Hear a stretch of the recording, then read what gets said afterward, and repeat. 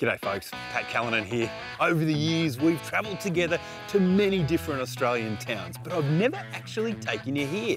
Now this place, it is particularly significant for this bloke because this is where I grew up. In fact, my old man was a school principal right here at Brewarrina Central School. Yep, that's me in the middle row looking very determined in my freshly ironed school uniform. I cannot believe that this place is still here. My mum used to walk me down here and pick up some fresh meat for the evening meal while I would pick up some mixed lollies. But Brewarrina, it's not just special for me, it's actually special for our entire nation. Brewarrina sits on the Barwon River, a headwater of the Darling River, which winds through the western heartland of New South Wales. And with it, a million memories are woven into the rich and beautiful history of our nation. It is the starting point of what many regard as the archetypal four-wheel drive journey through our culture, the Darling River Run. Travelling with me on this adventure is my friend and colleague Wes Whitworth. Together, in our Amaroks, we'll travel to some of Australia's most iconic outback sites, as well as a few I never expected to see. And because it's that time of year, we're finishing this jaunt with a massive knees up at the world's most remote music festival, the Big Red Bash. The Darling River Run takes us from Brewarrina through Bourke, down to Louth, then Tilpa, and on to Menindee, where we turn our wheels north for Birdsville's biggest week of the year. This little town of just over 1,000 people is home to one of the world's oldest and most incredible man-made structures, the Brewarrina fish traps. You're looking at the oldest man-made structure in the world. We know that, right? But for us, this is our home, right? First and foremost. So this is what we belong to. David Kirby is a proud elder of the Ngemba mob, custodians of the fish traps and other sacred sites in the region. This is from years and years of grinding, right? Whether it was sitting here, you see fires, grinding stones, spears, tools and stuff like that. For thousands of years, at special times and during drought, different tribes from as far away as 500 kilometres would come in for corroborees, initiations and to share food and water. So you'd have the Murrawari people, Barrambinya people, Barkinji, Nyampawangapa, Nyampawa, all these people would come here to use these traps. If Pat was coming in 1,000 years ago, Pat, that's your fish trap over there, you look after that. Whatever fish you catch is yours to feed your tribe, right? For a long period of time, people don't talk about it, but the importance of it is 20, 30, 40,000 years, these people had social and economic structures so advanced that I think we still live by them same principles today, you know. The ancient history here is fascinating, but so is the very unique fishing technique practiced by the locals. I don't know if you know this, but this is our little secret, right? You feel the fish, rub the belly, right? Stops them. The belly stops them, paralyses them, right? So the yellow belly stop, push them against the rock, slide your fingers up into their gills, and you bring them up. Right? Keep that secret to yourself, Pat. I will, mate, I will. Many travellers drive through this part of the country on their way to somewhere else. But my advice is to slow down, explore the dirt roads, and always keep your eyes and hearts open because you never know what you're going to bump into next. What have we here? A little gyrocopter. The things you see out the back of Bree.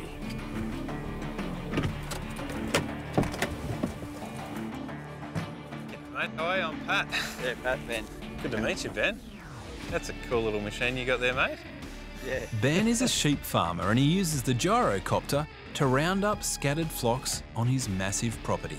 So how many cc is powering this? Oh, they're about 100 cc. About 100 each. Yeah, okay. They're a simple machine, aren't they, mate? Yeah, not much. Not much to it.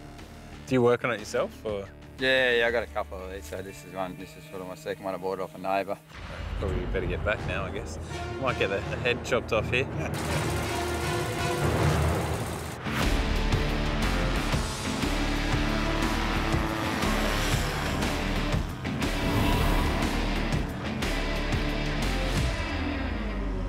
I want one. Yep.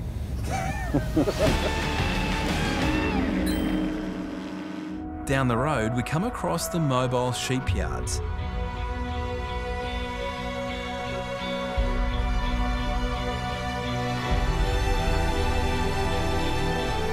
It's crutching and drenching season. The shearers clear dags and wool from around the sheep's crutch to make it easier and cleaner for breeding. Check out this guy, Brownie. He's 75 years old and has been shearing for 58 years. I just love it. Mate, with young people all the time, you're with people around, you're not lonely. You keep with the young people. Naturally, I have to jump in and have a go. This could get messy. You need a bit more practice on that. I do, mate, I do. And believe me, this is seriously hard yakka. I'd be very happy if I'm half as fit as Brownie at 75. Okay.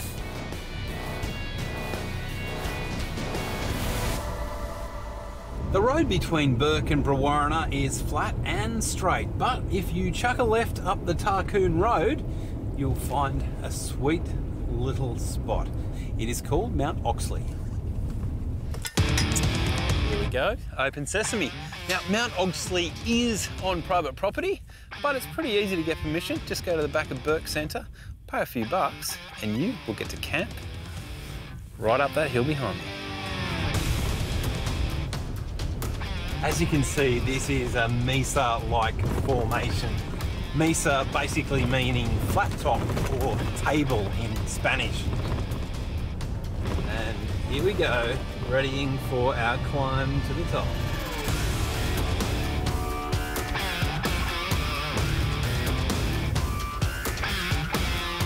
Straight away, you get a magnificent view of the surrounding area.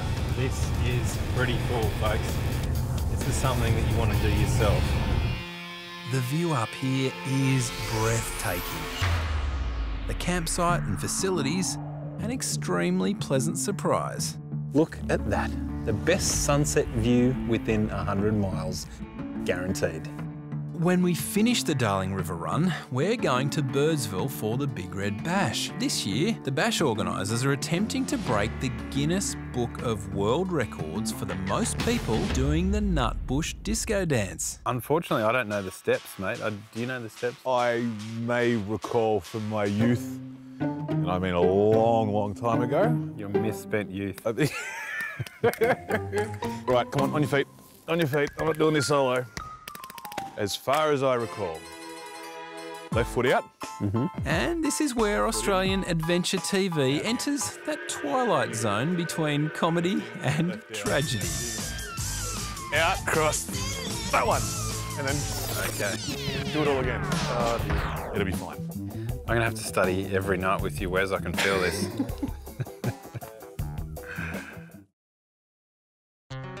Before continuing our journey down the Darling River Run, I want to show you something very strange right next to our campsite.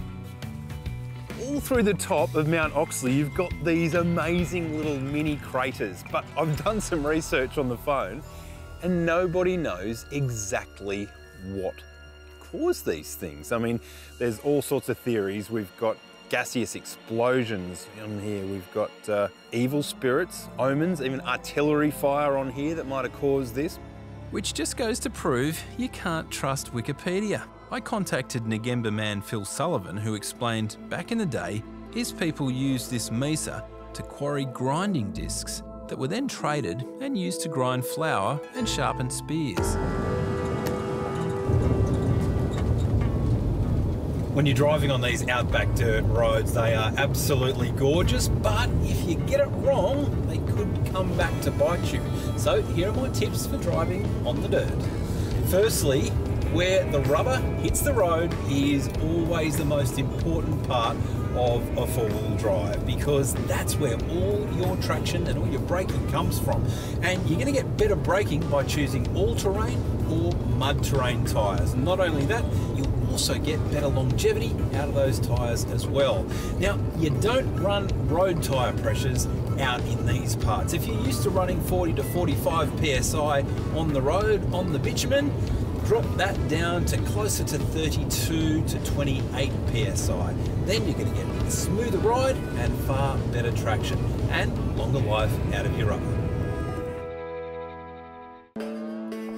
Our next stop is Bourke. In the 1890s, Henry Lawson wrote, "If you know Bourke, then you know Australia." Well, times have changed a lot since Henry wrote those words. Back then, it was a thriving centre of Australia's lucrative wool trade. Sprawling outback stations generated fortunes on the sheep's and shearers' backs. And this town was where it all came to be loaded and shipped down the Darling and on to the mother country, England. It was here that so much of our outback culture was born. Tales of swaggies, stockmen, paddle steamers and outlaws filled the pages of newspapers and storybooks and inspired the imagination of a young nation looking for its own unique identity. These days, Bourke is a small town struggling to cope with ongoing droughts, and the economy relies more on tourism than wool. The Backer Bourke Exhibition Centre is a great stopover for the curious traveller. They've set up excellent displays and interactive experiences, but Wes and I have been invited to the Stockman's Arena for an outback show. Oh, good morning, everyone. Paul Clarkson is the real McCoy. He was working as a horse trainer and stockman before turning his talents to the entertainment industry. A tip here, folks, Paul likes to get people out of the audience to participate in super embarrassing stunts.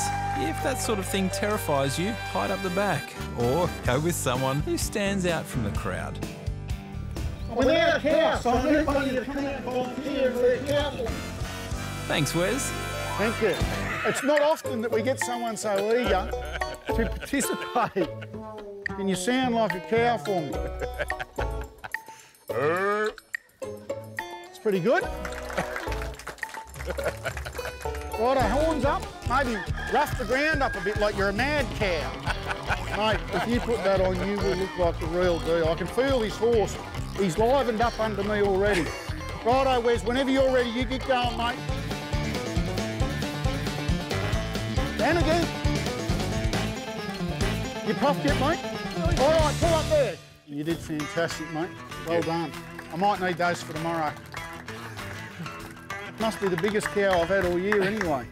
Paul also takes people on history tours reminiscent of the old glory days of Cobb & Co. Cobb & Co were harnessing up anything up to 20,000 horses a day here in Australia. 20,000 20,000 a day. Hold on. I love this. It's a great way to see the town in comfort and at a nice pace and learn about our unique history. Whoa! This pub here was built in 1876 and Henry Lawson used to frequent here quite often. And he wrote several short poems and stories about the pub, and he referred to it as the Shearers' Arms. Henry Lawson's poems and short stories describe a time when Australia's character was being forged by hardship and daily struggles. Doing the Darling River Run is a great way to stay in touch with that authentic Aussie character. So, Pat, I've been a cow. We've had a horse and carriage ride. Where are we off to next? Mate, we are off to the beautiful Darling riverside town of Louth. I don't know if you're aware, but it is also home to one of the world's great monuments to love. Oh, tell me more. Folks, this is a pretty incredible story and I've never heard another one like it, quite honestly. So Mary Matthews was a lady in town and she passed away pretty prematurely at age 42. She had 6 children. Now 17 years after Mary passed away, her husband Thomas built this wonderful monument. But it's got an amazing story. You see, on one day of the year, on the 9th of August, that beautiful polished granite cross, it shines in one direction. Just one day of the year, it shines a light directly onto the front door of the house that Mary and Thomas shared together. Their house might be long gone, but the love story of those two simple country folk is one that will last forever. Louth has a classic outback pub, Shindy's Inn, which is definitely worth visiting, and you can park your van or just camp out the back. Good clean facilities and only a short stagger home after dinner.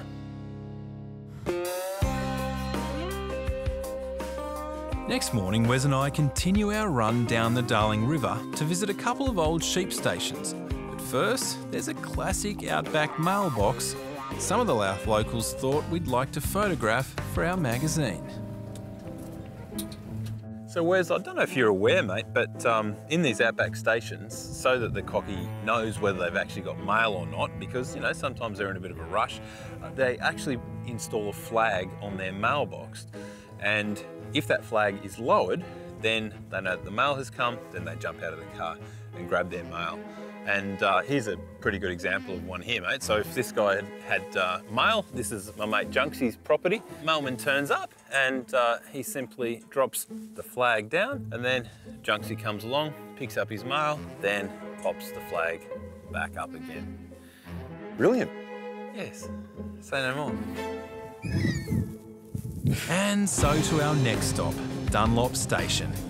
This property used to be 1 million acres. That's twice the size of the ACT. In its heyday, Dunlop ran almost 200,000 sheep and employed a small army of stockmen, shearers and builders. Today, the property is reduced to just 2,200 acres. And if it wasn't for the efforts of Kim Chandler, a teacher's aide from Louth, this magnificent piece of our history would fall into rack and ruin. And Kim, what sort of drove you to actually come out here? Obviously it's very remote. What lights your fire to come out to this sort of area? I grew up in kind of similar type of country on a property at Bourke. So as a young girl, Dad was a wheat farmer. So girls don't inherit wheat farms. This was my family's chance to get back onto a property and have our own working properties. And once you cross the Darling, they say it's definitely in your blood, so it's definitely hooked us in. This beautiful old shed was in fact the first in the world to convert from hand shears to mechanical blades. It was 1888 and Aussie inventor Frederick York Woolsey was struggling to convince shearers to make the switch. They went on strike and swam across the Darling to wait out a negotiation. Eventually, a compromise was reached, and during the swim home, the man in charge of negotiating was drowned. But that wasn't the end of the troubles. Word got up and down the river that this shed had converted, and a lot of sheds weren't happy campers with the knowledge that this shed had changed. So not sure how they did it, but they blew that barge or paddle steamer straight out of the water. And full of wool, and they blew it out of the Darling. Blew it out of the Darling, and I haven't seen it yet, but there are still apparently remains of that barge or paddle steamer in the banks at Callinan station. So Kim, as a day job, you actually work at the school at Louth? Yes, that's one of my jobs. I work pretty much full-time Monday to Friday, doing about 5 different jobs. We've got 4 little boys there at the moment, so ranging from about 6 to about 10, and they're great. They're just 4 little local bush boys. So, but yeah, that's fantastic. That's got to be one of Australia's smallest schools. Yeah? It is, and probably one of the best. Oh. Yeah, we have everything there, so it's great. The Chandler family welcome visitors who book in advance. You can set up camp beside the river, then for a small fee, join Kim's morning tea and guided tours. A short drive down the road takes us to Trilby Station, where I'm catching up with an old mate for a spot of Riverside radio.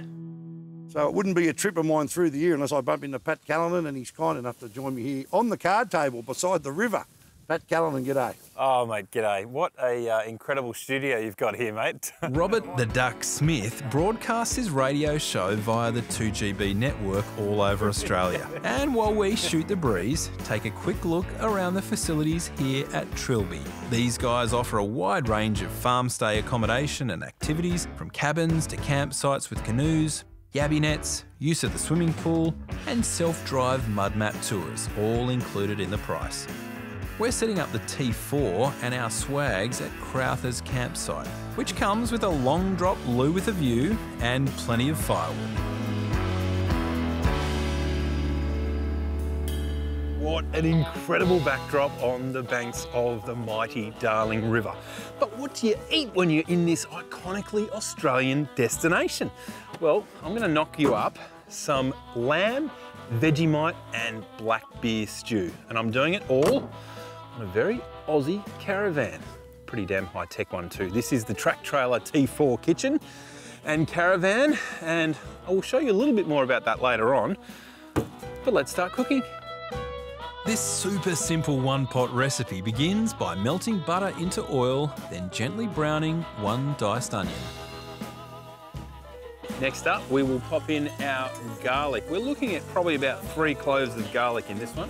Now for the star ingredient, lamb. Good Aussie lamb, obviously. Is there any other? Now, the trick with the lamb is just to brown it off. We don't actually want to cook it all the way through. Season the meat, then pour in fresh water, crushed tomatoes. And we'll pop in our root vegetables. So we've got some parsnip here, some carrot. Add a generous portion of hot white pepper. And now for the fancy bits of this recipe. We've got a bit of black beer here, some nice dark ale. Beautiful. And our secret weapon, good old Aussie Vegemite. We only need about a teaspoon of this stuff because it packs a fair bit of punch, as most people know. Stir those ingredients through, then bring to the boil and reduce to a simmer for around an hour and a half. While that is simmering away, let me show you this fine bit of machinery behind me. One of the first things you notice when you come inside the T4 is the fact that it has these massive full-length panoramic windows. Obviously, they give you this incredible framed view of the scenery outside and make it feel really super roomy inside. But on top of that, they're pretty smart, these windows. You see, they're fully bonded to the wall, so they help give the whole van some additional structural integrity. In fact, this award-winning Aussie-designed and built off-road hybrid caravan is full of innovations and cutting-edge technology that make Track Trailer world leaders, such as military-grade suspension, lightweight body, and a touch-sensitive automatic pop-top. And check out this cracking little hidden pantry, using space that would otherwise be wasted. And the electronics in the T4 are really quite astounding. It's all powered by the Red Arc Red Vision system, and it hooks up to an app. So you can actually do pretty much everything you need to on your caravan from outside if you want to. My favourite feature is the central locking. Check this out. How cool is that? Meanwhile, Wes has built a great fire just in time for our lamb stew.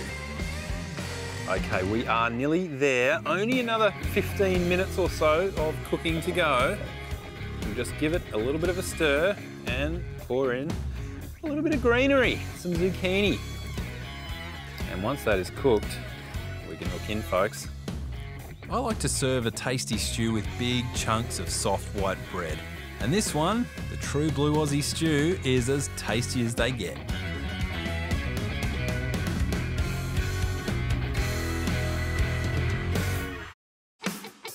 Next morning, we pack up camp, ditch the hitch, and spend a few hours exploring this part of the Darling River backcountry. When you come to Trilby Station, they give you a mud map of the place, and it has over 100 kilometres worth of tracks. There aren't any challenging four-wheel drive tracks as such, but out in the middle of their biggest, flattest paddock is a funny little collection of sand dunes they said we could christen. This is gorgeous. It is quite the privilege to drive on sand dunes like this. Are you liking this, young Wes? Mate, this is amazing. Feels kind of greedy. We get these all to ourselves, mate. Yeah, there's not even a hint of an old track out here.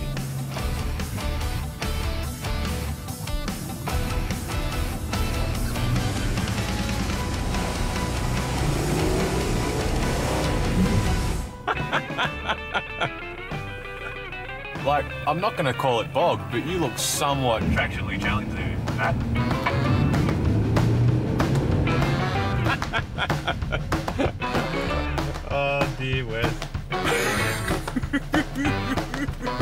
Oopsies.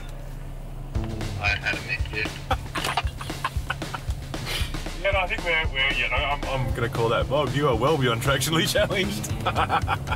What I've managed to achieve here is a fine example of high centering. So now, how best to recover? We could use our tread pros to put them under the tyres that have lost the grip. We could also grab a snatch strap and pull the vehicle out, but we thought probably the easiest way to do this is to just simply hook up a winch and just gently pull the vehicle back. I'm a real fan of winching recoveries because there aren't any shock loads on your machinery. But it can be dangerous, so follow the usual safety procedures such as attaching to rated recovery points and placing a dampener over the cable. Wes has got his engine running. It's really important that you have that alternator charging your starter battery because that's where the winch gets its power from. Now I'm going to jump in my vehicle and I'm going to do everything I can to try and assist this winch pull. So I'm going to put my rear differential lock on so that I can try and drive my vehicle out to assist the winch. Okay, so important to have some comms to the other vehicle as well. We'll use UHF. Okay, Wes, go your hardest, mate.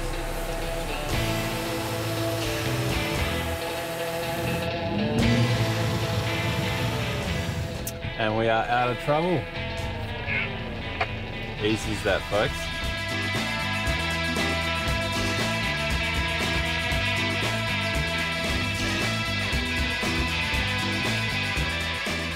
Trilby's mud mat takes us from the dunes past a holding paddock full of feral goats. Now, it's interesting. Feral goats used to be a problem, but because of the drought, they're now a godsend. Farmers are getting around $150 a head, and that buys hay and cottonseed to hand feed their sheep. But we've just found a little guy here that's looking a bit distressed. He's been separated from mum, so we'll just try and round him up and get him back with the rest of the flock. Goat meat is extremely popular in Muslim cultures, which is where these guys are headed. So, not just a godsend for farmers, but also for the local economy. Transport, abattoirs, retail and so on. But sadly, at a lot of the farms, particularly closer to the main highways, there's a bit of poaching going on. People are coming in, grabbing these goats because they're not marked or anything, and basically stealing them off people's properties. Not good. Next stop is out to the New Chum homestead and sheds. A step back in time like you would not believe. This old house is essentially the 1950s frozen in time.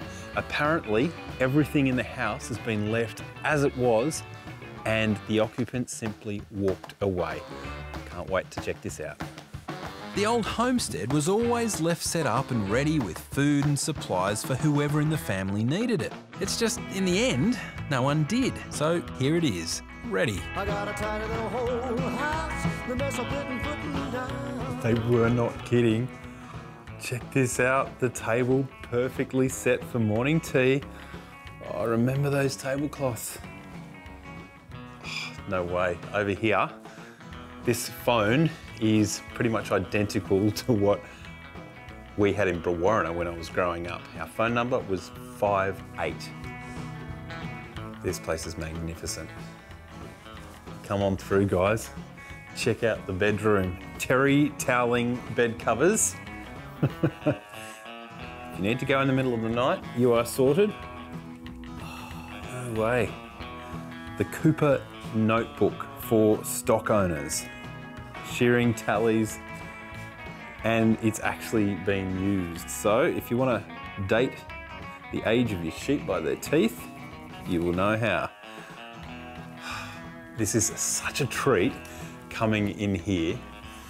If we were closer to town, closer to the cities, this place probably would have been knocked down and pilfered and whatever, but it has been left as it was back in the 1950s.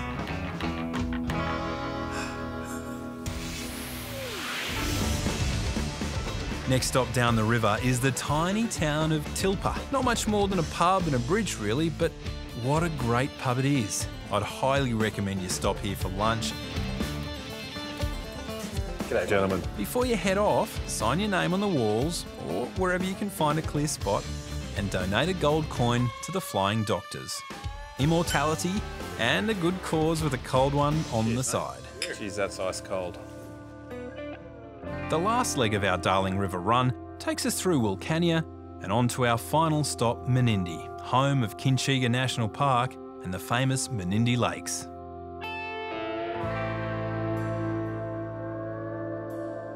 There are several excellent spots to set up camp here at Menindee Lakes. This is Kopi Hollow Caravan Park. Good clean facilities, beautiful waterfront sites, and the place where Rob Gregory launches his River Lady boat tours. So much bird life. 240 species have been identified here since about 1830.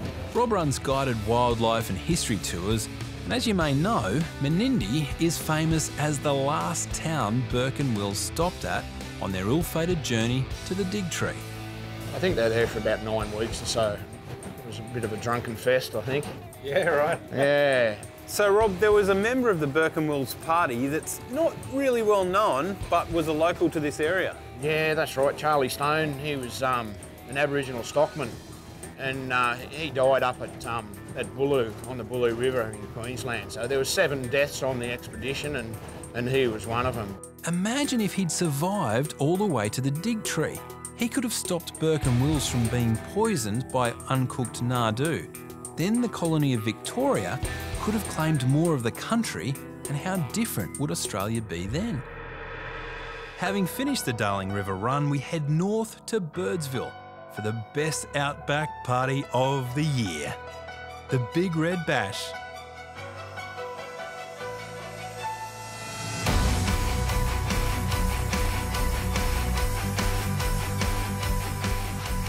Folks, if you only ever go to one music festival in your life, make it this one. Over 10,000 campers, caravanners, four-wheel drivers and like-minded Aussies make their way from all over the nation to set up camp and celebrate our culture. We are camped here for a total of 4 nights, and 4 nights with no electricity whatsoever, and powering up fridges, powering up all sorts of camera equipment is not enough. So we need to resort to our solar power. These actually plug in to our 2 lithium batteries. So it really is just a case of topping things up, topping up our power supply for probably about 3 or 4 hours each day. And that keeps us absolutely powered to perfection. And it is as easy as that. Red Arc solar blankets come in 115, 150 and 190 watts. We have the 150 watt blanket which pumps out 8.7 amps for every hour of full sunshine. That, combined with our Revolution lithium batteries, allows us to work remotely off-grid for weeks at a time.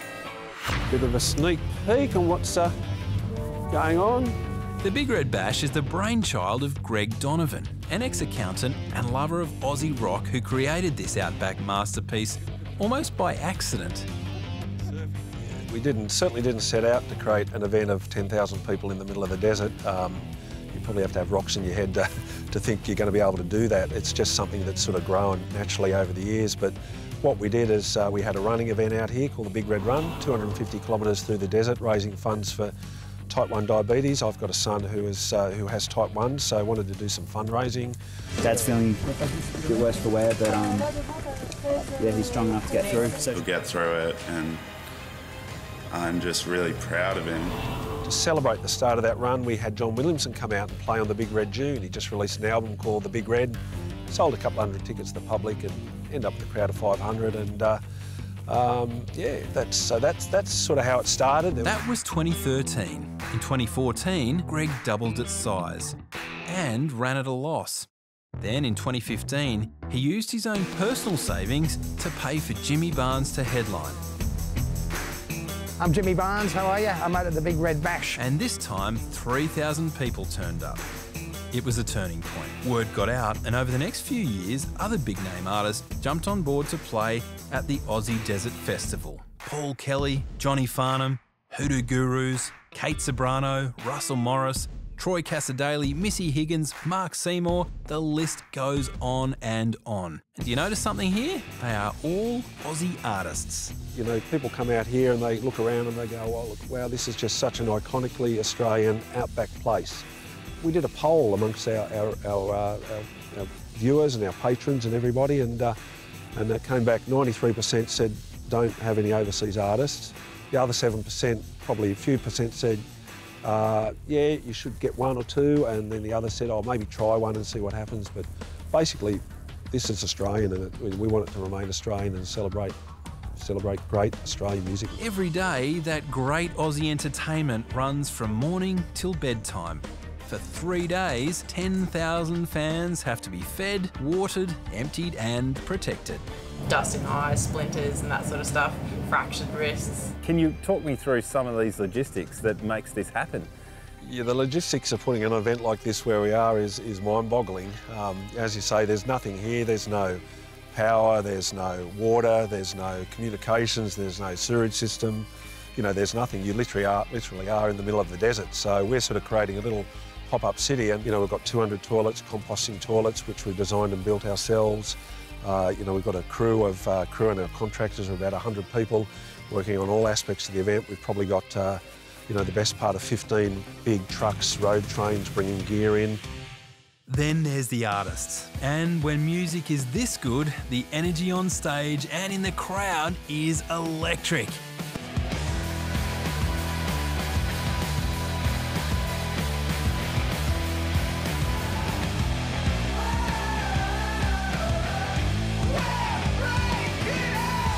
Each night, when the main stage falls silent, we retire to our campfires to plan for the next day's events. Now, Wes, you know that we're actually a major sponsor of the Big Red Bash. Do. And we have been since its inception. And that means that we've got to be involved in all different parts of the event. And, right. One of those major events of the Big Red Bash, I don't know if you're aware, but they actually have a drag race. I'm reasonably certain I've actually left my moo-moo at home. You have. Perhaps my hula skirt as well. And I was worried about that. And that's why I've had this specially tailor-made frock. For you, Wes. I think that's going to fit you, mate. It's got a little bit of width about it. My God. So, it's rather gorgeous floral number. So it's all yours, mate. You can be our representative at the event. I don't know why, but every single time we happen to go on a trip, I seem to get roped into something that I would normally probably not do. Sure. It's day 3 of the Big Red Bash, and Wes, out of the goodness of his generous heart, has agreed to compete in the charity drag race. I really, really don't want to do this. By dressing up and joining a couple of 100 part-time drag queens in a running race, Wes is raising money for the Flying Doctors. Wes, he doesn't quite know that he's got a little bit more of a costume to put on. Oh my.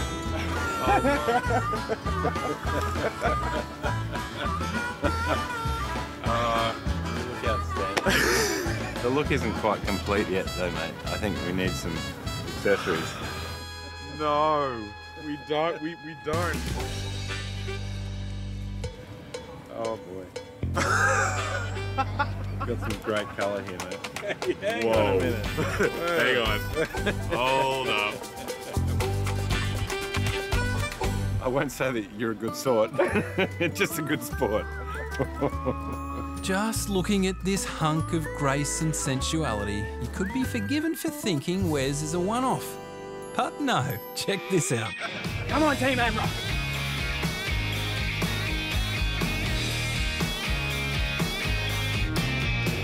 Only in Australia.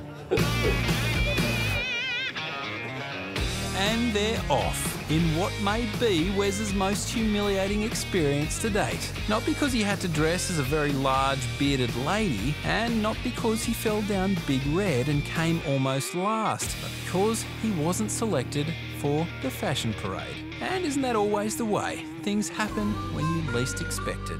Feeling very nervous, feeling slightly concerned. Too many people behind me to watch my bad moves going wrong. And before we go, it's only fair that I too am humiliated for the sake of a good cause. Yes, we did manage to break the Guinness Book of World Records for most people doing the nut bush. And we raised even more money for the flying doctors. Great stuff. But I am the first to admit the only thing fancy about my footwork are my mongrel boots. I've got to say I've absolutely loved this adventure, and it hasn't just been that incredible walk back in time that we've taken. It's that special feeling, that uniquely Australian feel that you get travelling the Darling River Run. It is just so iconic. And then to finish it off with a very iconic party in the Big Red Bash at the edge of the Simpson Desert, well, what a great way to cap off an adventure. I hope you too can do it one day. I'm Pat Callinan, and until next time, keep the shiny side up. Stick around next time as we tackle the incredible and remote Hay River track across the Simpson Desert. This adventure is full of amazing tips, bush tucker, and great desert critters, so don't miss it.